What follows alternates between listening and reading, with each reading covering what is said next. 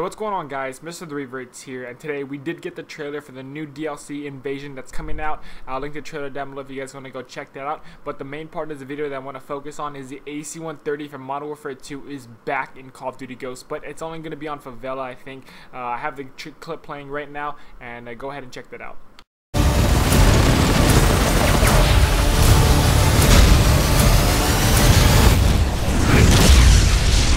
So I'm almost 100% sure that's the AC130 from Modern Warfare 2. If you take a look, you get to have those three options with the AC130 like you did in Modern Warfare 2. It shows in the trailer. It shows those three options as well. When you click Y, and you get to have the big missile, then the little missile, the little bullets or whatever, and then one giant one. It has all that in the trailer if you guys check that out.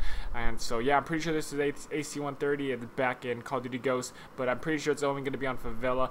And so yeah, I'm really excited for this. I'm really pumped, and let me know what y'all think in the comment section down below, guys. If y'all are excited for the Favela remake AC130, please slap a like on this video, guys, and comment down below your opinions and thoughts, and subscribe for more, guys, and I'll see y'all later. Peace.